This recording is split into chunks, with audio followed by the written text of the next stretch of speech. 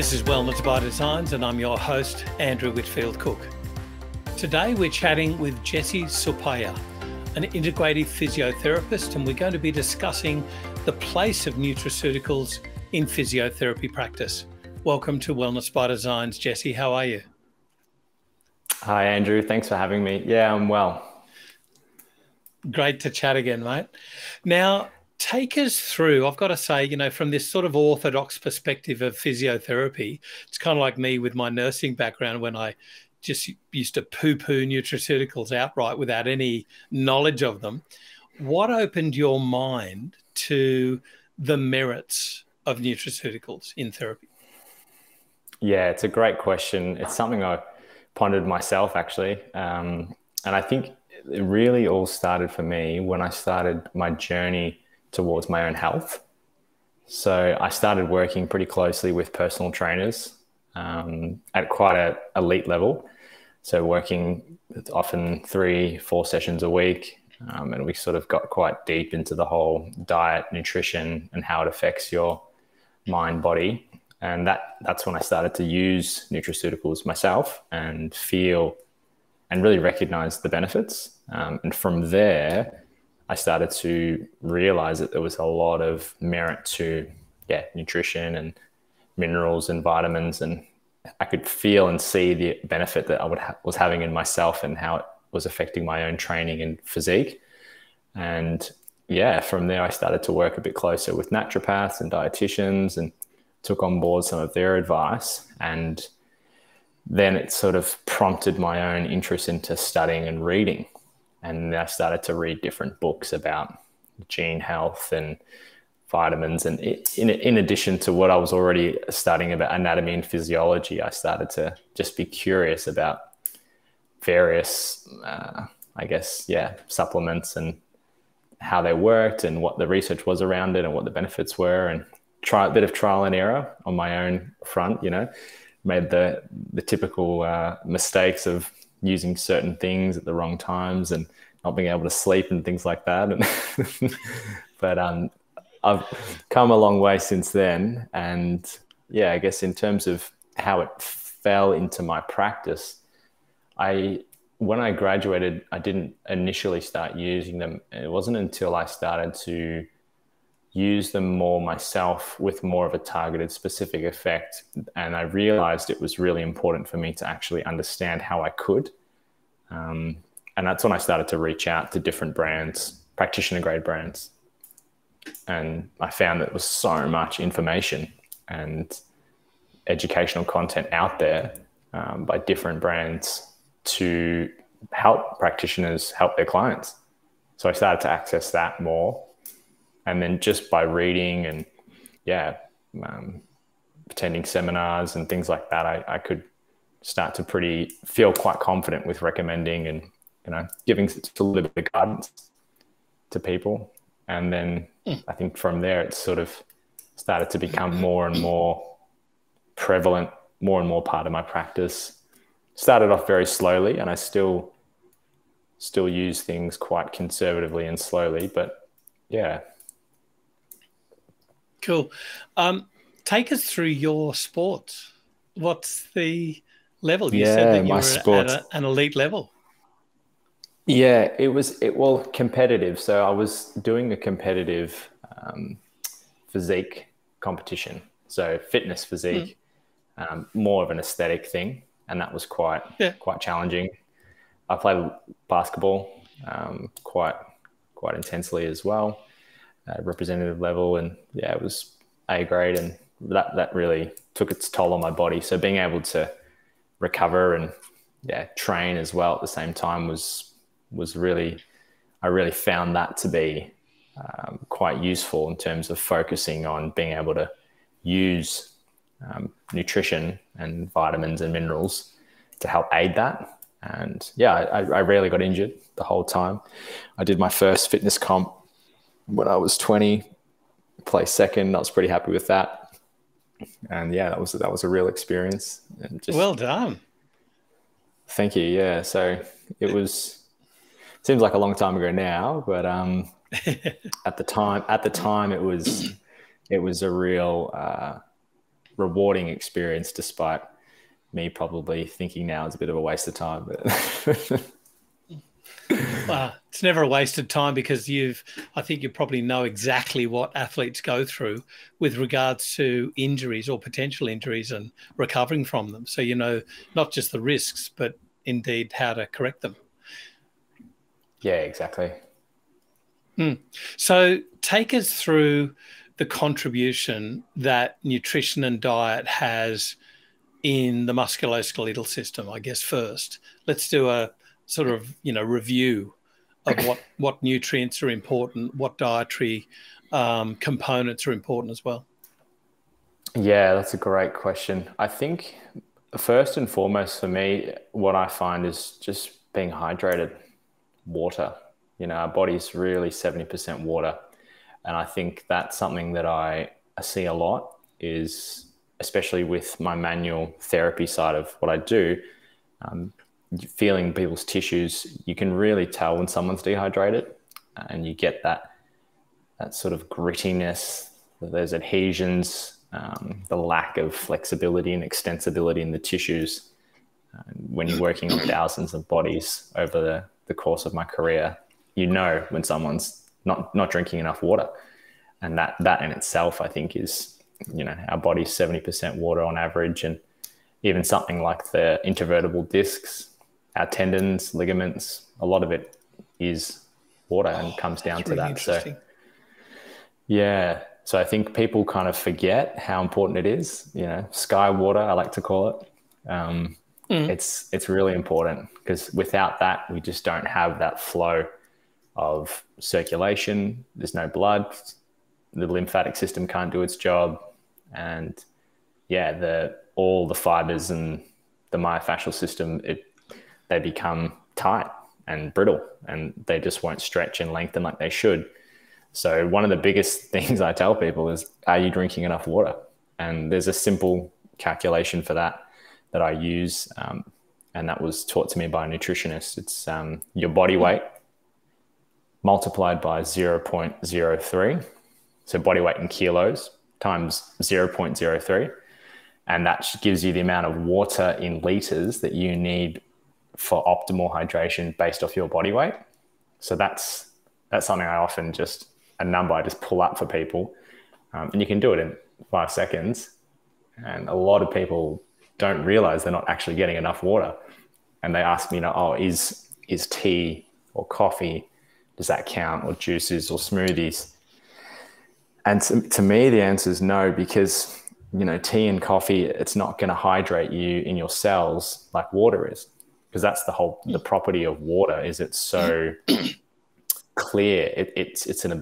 Our cells absorb it up because it's emptiness, and it also helps to clear out impurities and flush out toxins and acid and things from our tissues, our musculoskeletal system. So it's just like if you have clear water and you put a tea bag in it, the water pulls out the tea in the same way it pulls out a lot of the toxins in the buildup. So particularly for someone who's exercising or training, athletes, or just people doing a lot of work, manual labor, you need water.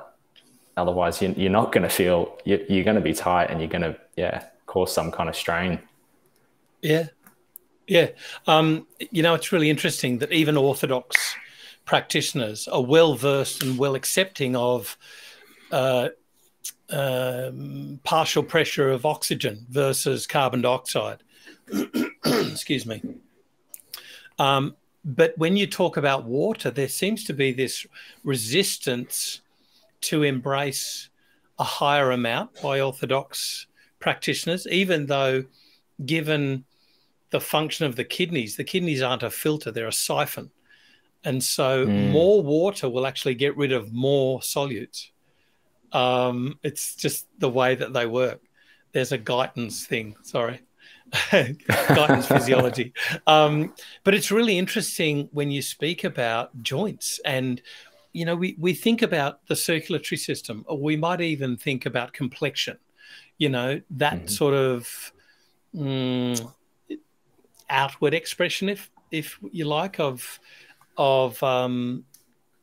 the importance of water to the tissue fluids. But we don't think about not just interstitial fluid, but organs, tissues, like, for instance, you were mentioning intervertebral discs, collagen, glucosamine chondroitin hold on to water.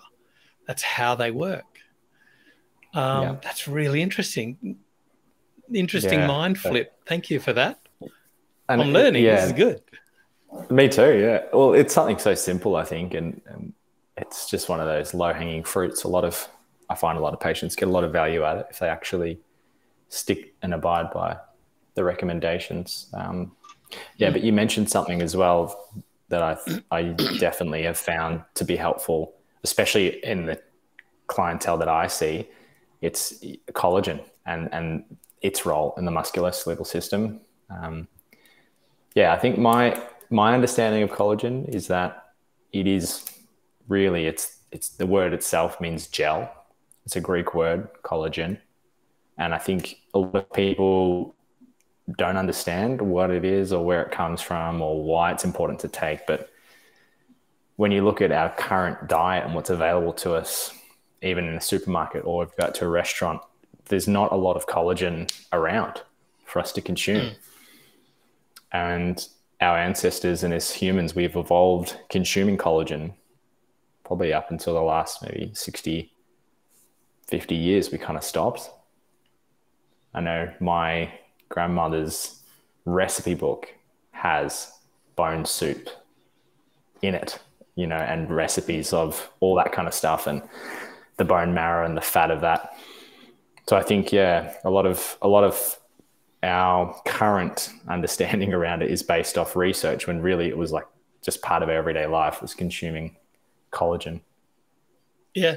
I think we got caught up in these three sort of macronutrient sort of things about, protein, carbs and fat, and we forgot what we ate with those. Exactly. Yeah. So I find that collagen is really, really important from my own personal experience with using it and consuming it for my own recovery and well-being and just skin, hair, nails. And in a lot of clients as well, I find that their symptoms and just general sort of the feedback that they give once they start increasing the amount of collagen that they're taking is huge, and again, we talk about those structures like the intervertebral discs or the tendons, anywhere sort of from 7% up to 30% collagen. It's in that matrix, like a spider web. So if we're not consuming it from our dietary sources and our body's not able to produce it, then it's really hard for people to have that same strength in those connective tissues. Cool. I want to just sort of circle back for a tick with regards to your athletic prowess and like you mentioned two things that normally one would think about them being quite juxtaposed: physique training and basketball. So you've got, basketball with the explosive energy, the compression issues with regards to tissues when you're jumping, when you're landing, twisting, things like that. And then you're getting, body sculpting. Do I say that? Body sculpting, physique training? Body sculpting. So with that sort of thing, would you treat it as an explosive type force when you have to strike a pose and flex the muscles in a way that presents aesthetically to the judges? Is that like a explosive? Is it a similar contraction? No, they're two different things. It's not. Yeah. They're two very different functions. So what I found was the physique training was slowing me down, but in some ways it was speeding me up because it depends on your coach. And I was fortunate to have some very good coaches and they were aware of, my dual interests. So it wasn't, and I wasn't at that level that I was so big that I was still look fairly healthy body weight naturally as well. And I think it's just having strength is super important, but when you're posing and flexing, it's really just that isometric contraction. Yeah. It's that, yeah. And it's but almost with all tension, like for instance, on your biceps and triceps at one correct. time, does that Correct. create that juxtaposed, because you're creating tension on both muscles, an extensor and a flexor, does it create a risk of injury at the insertion of that muscle, those muscles? I wouldn't say that it creates a risk of injury. I would say that it helps to stabilize the joint in a way. What it probably does over time by doing those kind of sustained isometric poses would be you become quite inflexible and immobile. Ah, right. Yeah, which in itself is, well, I'm sure we'll touch on that later, but immobility in a joint is one of the biggest risk factors for injury. So in hindsight, it was just me pursuing my interest. There wasn't any sort of rhyme or reason to what sports or activities I was doing. I definitely wouldn't recommend people pursue both. So yeah, you want that elasticity, that power versus Yeah. So let's go into injuries. And if you're talking, about jumping and landing and things like that, lower back pain, because what is it? 50% of the population, is that right? Yeah. Well, I think some people say in Australia it can be up to 70% of people have suffered from lower back pain. Yeah. Yep. Whoa. At some point in their lives. Yeah. Yeah. So what works and where is the place? I like that you mentioned judicial supplementation, but what do you use? We're talking about collagen. Previously we used to use glucosamine.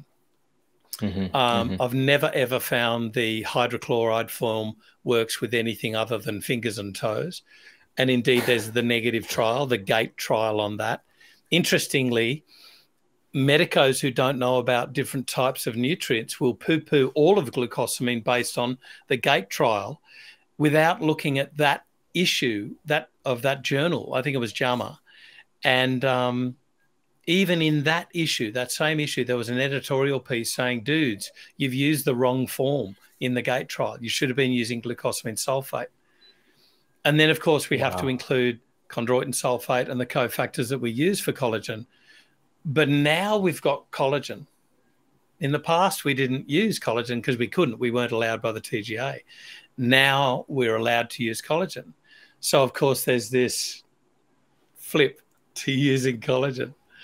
Do you ever use glucosamine in your history, or? I haven't. And I think it's more because of the fact that we have collagen so readily available, and I just got onto collagen so early. Yeah. Yeah. So what's its place? Where can it work in lower back pain? And you mentioned inflexibility.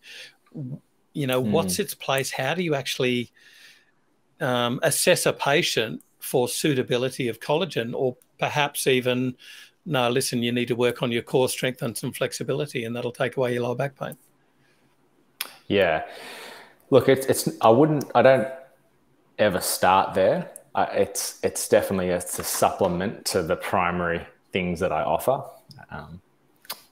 It's all with low back pain. It is, I guess it's just like anything. It's such a big, broad term.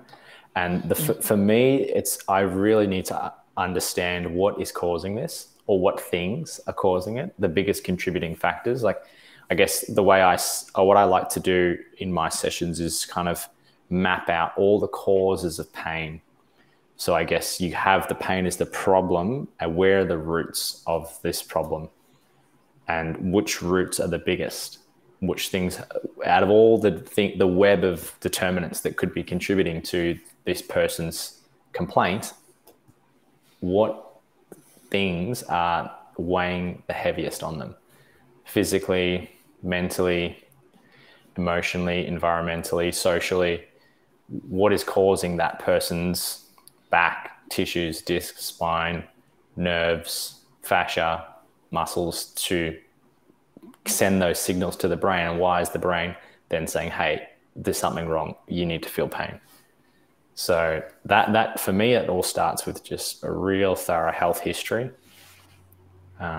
understanding all of their health issues, making sure you get a clear, because the lower back is so closely connected to the abdomen and the core. I don't like to use the word core, but trunk rather. There's previous surgeries. There's a range of things that can be causing it. I mean, one of the things that I find the most is really just inactivity, sitting, inability to stabilize in the trunk. So just having very poor lumbopelvic stability, which is something that I think a lot of people suffer from. And the other things as well that I often find is referred pain. So pain, as we know, can be referred from visceral structures to somatic structures that are innervated by the same spinal nerve. So, for example, you might get a young person, early 20s, female, and they have sort of intermittent low back pain that gets worse, but they don't quite know why. And then if you map out their symptoms and you understand their health history, it actually shows that, oh, when they're menstruating, it gets worse. So then you know that there's a direct correlation between what's going on, and it may not necessarily all be coming from their back. It could be something that is being contributed to by an issue with their ovaries, which they need to go see someone for. So it's really important to not overlook that. And, you know, I had a really heartbreaking experience with my own mother, who was suffering from low back pain. And she came to her doctor, and then after she came to me, and we all thought it was sciatica, you know, and I was assessing her and sort of treating her for a couple of weeks. It was about 2 or 3 weeks. And I said to her, Mum, you know, I don't think this isn't your typical discogenic pain. This is something else. You know, it's in the area, the lower back, lumbosacral junction, but it's not, I'm not feeling it. It's not presenting in the typical way. I think you should get an MRI. So she did. She got the MRI, and they found there was a huge mass, a tumor that was actually pressing on the spinal nerve in her sacrum, which was causing referred pain down the leg. So, you know, it's the things that we all learn about at university, these red flags and things. But I think once you get out into clinic and you start actually seeing clients, you kind of forget about it, because we're in our clinic, in our room with the person. There's only so much you can think about at the one time. So yeah, I think it's one of those things where when someone says to me low back pain, it's like, well, yeah, it could be anything. Can I ask, you said something very, very important. It's critical to learn, and that is, how do you tell the difference between discogenic and viscerogenic type pain? What are the differentiating factors in the pain presentation? Yeah, it's something that I think I'm still getting my head around, because there's so many sites and sources of referrals. But palpation is a really big tool that I use. So just my own sensory acuity in my fingers, being able to sort of reproduce their pain with palpation and pressure of the spine, but also pressure on the organs as well. Yeah. So being able to, because often if it is coming from the viscera and you are able to get in and you know where to go and you know your anatomy well enough, you can actually find that, oh, it could be that, you know, it's your stomach or your intestine or your colon. If I press on that, and does that refer to the back? And there has been some cases where I found that it is the abdomen, that's the problem. And you're Gotcha. pressing it, and it's symptom reproduction through palpation is a big one. Another one is also just mechanical assessment. So obviously we know with flexion, the discs are more, if they're already protruding, extruded, then there's certain tests that we know have very good sensitivity and specificity when it comes to being able to deduce whether it is disc involvement. So that's definitely something that I utilize, like the slump, active straight leg raise, increasing intra-abdominal pressure, those sorts of things. And even just the mechanism as well. So the mechanism of action around their pain presentation. So that, you know, when I'm prolonged sitting or prolonged static standing, I feel it, versus viscerosomatic referral might be more along the lines of after I eat certain foods, or after I go to the toilet, or at this certain time of the month. Yes. Yeah. Yeah. Or yeah. Yeah. Got it. There's a So, whole so it's range more of, detective work rather than the characteristics of the pain itself: sharp, stabbing, burning, dull, throbbing, that sort of pain sensation description. What you're looking at yeah. is further than that. You're looking at other things that might affect when, where, how that pain is presented. Yeah, exactly. I mean, don't get me wrong, I still do take those pain characteristics into account, but the brain doesn't differentiate between those things, because we're talking about, it's at the dorsal horn, like if you go back into, I guess, year one anatomy, you know, that the merging of the spinal nerve, it gets information from all those, the skin, the skeletal tissues, the organs, and it all converges into that one spinal nerve, which goes in. And if someone's saying, hey, I've got pain there, well, yeah, okay. It could be that you're getting that sharp pain from, you know, the body's pain is such a subjective experience, such a individual experience. Yeah, it's very hard for me to use the characteristics of the pain, to determine where it's coming from. So I don't rely heavily on that. Yeah. No, that's cool, because I was wondering about, you know, we've evolved from the pain gate theory, which was current when I went through nursing, and we've evolved from that to this sort of psychosocial physio aspect of pain. We know more about, you know, complex regional pain syndrome, chronic neurogenic neuropathic pain, blah, blah, blah. Pain can be influenced by stress, even how you're being spoken to by a health practitioner. Indeed, it's in the guidelines of pain management about how your words to a patient can affect their management of pain. And this is something that health practitioners don't give enough credence to. How you treat somebody is going to affect how well their pain is going to be managed. It's huge. It's huge. Such a huge issue. Yeah. Jesse, because we're talking a little bit about sport before, there's so much that I want to cover, and we've only got a certain amount of time. So can we talk about sports-related injuries as well? You know, like you've got simple things like, you know, you're rolling an ankle and quote unquote pulling a muscle, tight backs, sore necks, things like that, hips that might be sore. But then you've got real structural, possibly surgical things like slap tears and, you know, bulging discs and all of that sort of thing. Can you take us through that spectrum in 20 words or less, with how you manage let's say the words remedial, and that seems rather glib, but let's say more remedial to more chronic, fulminant type of issues. Sure. Yeah. So I think the biggest misconception that I have to battle with anything along the sports injury spectrum, whether it be acute or chronic, it's the use of ice and anti-inflammatories. I think it's and the perceived benefit in musculoskeletal strains and sprains, tears and things like that, because often people will come to me saying, you know, I've put ice on it, I've taken anti-inflammatories, it's not getting better, I've rested it, following that typical RICE principle.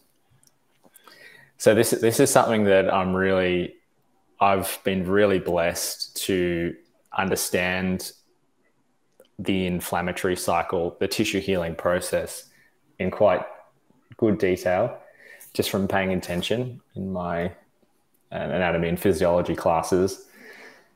So the first thing is ice. I think, people use ice a lot. Sprain an ankle, slap some ice on it.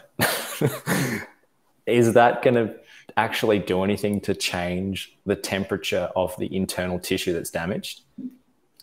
When you think about it, that's going to cause frostbite if you do that for long enough. Okay. So what is it actually doing?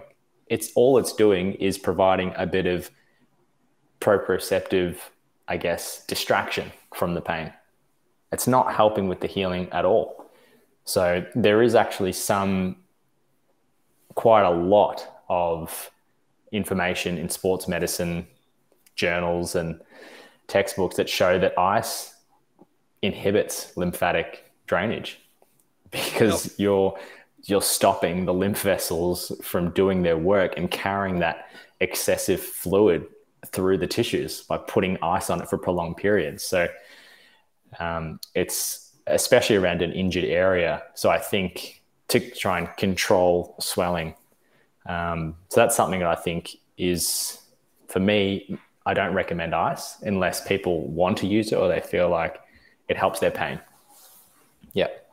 Yeah. I mean, this is now, the groundswell is starting to take shape, isn't it, with regard to the controversy of ice in rice. And I totally get your point about it inhibits a natural process of inflammation because of our fear of inflammation and our wanting to switch off inflammation rather than control inflammation. Absolutely. It's this switch mentality. Swelling is a good thing. Yeah, swelling is necessary. It's a fundamental component of phase 1 of the healing process.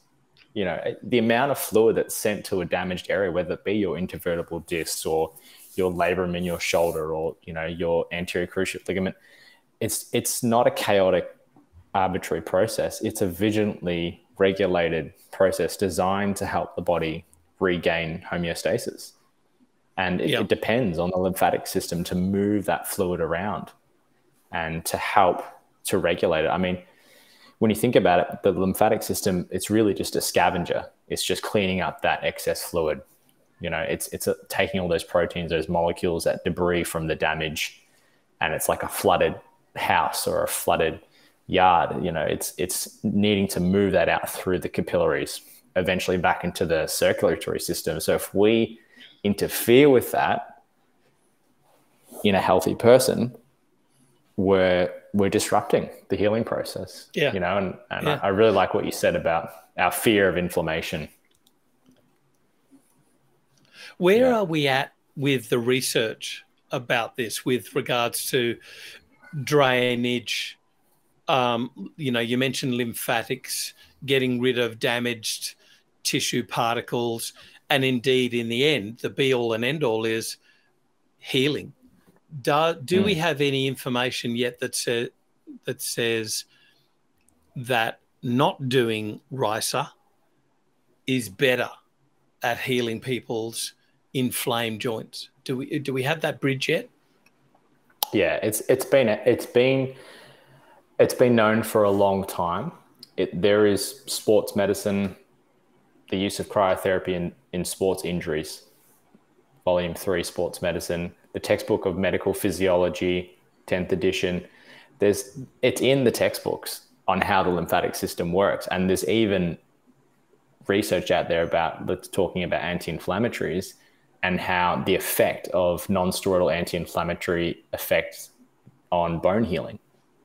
So there's research that's been done on the use of anti-inflammatories in fracture healing. So I think we know that inflammation can occur without healing. We know that, but healing cannot occur without inflammation happening first. The inflammatory phase, it's mediated by the same prostaglandins that are blocked by non-steroidal anti-inflammatories. So in a healthy healing process, we all learn that it's that proliferative phase that comes following the inflammatory phase, and then those fibroblasts come in and they build that extracellular matrix. And then we have that maturation phase. And if all goes well, the functional tissue is laid down. That's just standard textbook, physiology and anatomy. But the key point is that each phase of the healing cycle is necessary for the subsequent phase. So if we interfere with that, So I think that it's definitely out there.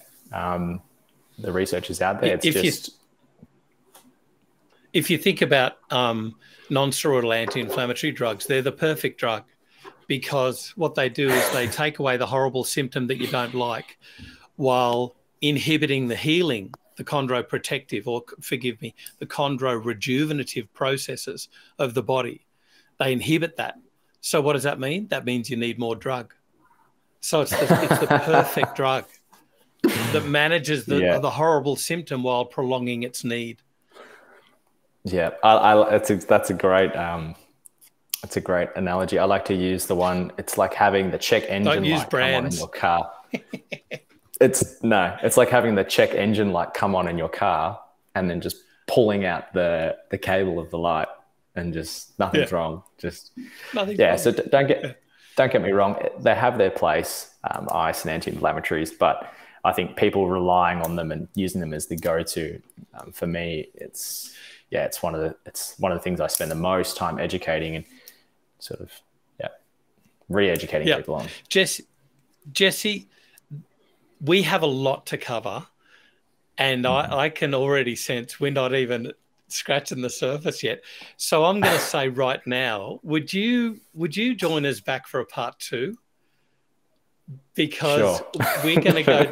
I'm going to ask you a couple of questions. We haven't got a lot of time left, but I want to ask a couple of questions. But there's so much more that we need to get into. Would you mind joining us back for a part 2 in the new year? Is that cool? If it's this much fun, you might. Yeah, we can do it. Done. All right. So what about more muscle related pain? Do you favor the use of things like branch chains in the use with, let's say, DOMS, delayed onset muscle soreness, or do you stick to things like magnesium, which is just hopefully going to relax a myofibril? How do you balance therapy? What do you choose? And please put that in the context of physical therapies. Yeah. So, I put a lot of merit to magnesium and its role in musculoskeletal function. As we know, magnesium is critical for the electrical potentials to take place that cause and affect muscle activity. So if we don't have enough magnesium circulating and in our tissues, we're not actually going to get nice quality muscle contractions. And there's, as you know, there's a lot of research around the benefits of magnesium in bone health, and it makes up about 1% of the mineral content of bone and things like that. But particularly for those, I guess, overuse, repetitive strain related complaints, one of the biggest things that I find in terms of being able to help people is not enough mobility and stretching and not enough stability and strength, first and foremost. Because there's one thing to be able to get more magnesium into their circulation and then in the hope that it will get absorbed into their tissues and relax the nervous system a little bit more. But the biggest thing I find is just not enough stretching of the fascia, the ligaments, the muscles, because as we know, fascia, it's always moving and responding to the tensile load that gets placed on it. So it adapts and thickens and tightens in response to what we're doing. So like right now, for example, we're both sitting, and when we sit, our hip flexors are shortening and they stay shortened, and our abdominals are slightly shortened. So when we stand back up, all that's been shortened, pulling us down into flexion. So the extensors have such a hard time to overpower and overwork that. So hence why our back and our glutes and middle back erector spinae muscles and multifidus rotatories can just become hyperactive because they're having to overcome the shortening that takes place in the front side of the body. And if you think about how many people are sitting for hours and hours, you know, at work, eating, going to the movies, driving a car, even sleeping in that fetal position, you're in that sort of flexed posture. I think it's, you know, it's inevitable that we all become tight and have some kind of repetitive overuse. Yeah. But is the treatment of that, though, you would think, therefore, that it would be stretching the abdominals and the hip muscles or the extensor muscles. But exactly, you need to stretch the back because that almost snaps, sort of almost. Yeah, well, it's is that the right word? Counter strains. Yeah, look, it really depends on it depends on the person. So it depends on what's causing their particular complaint, so their particular injury. So if I examine someone and they, because obviously I assess range in the hips and I can feel the hip flexors in the back, and you can always sort of, once you work on someone, you can feel what it is that's blocked with simple, you know, full multi-segmental standing extension, flexion, isolated hip extension, isolated trunk extension. You can see quite quickly what's not moving where. And like a handbrake on a car, it's obvious when the handbrake's on. When you take the handbrake off, you release the hip flexors, you release your abdominals, and all of a sudden they're like, hey, my back feels so much better.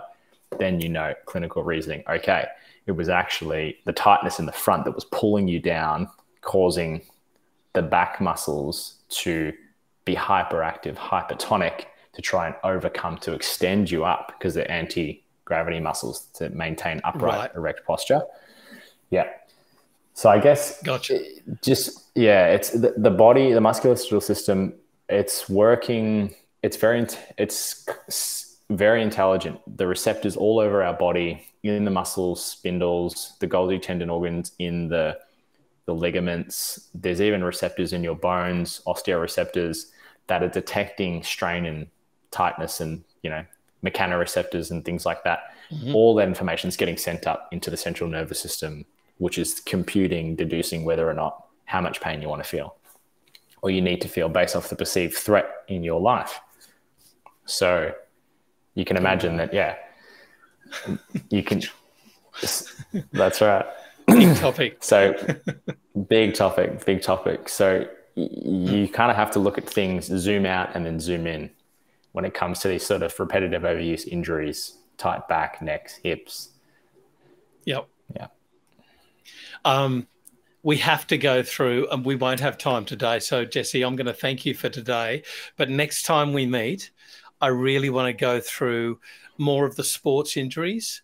And if we can sort of do let's say, a condition-based sort of symptom treatment type podcast, that'd be wonderful, because I'm learning so much from you right now. It's fantastic. It's awesome stuff you're doing.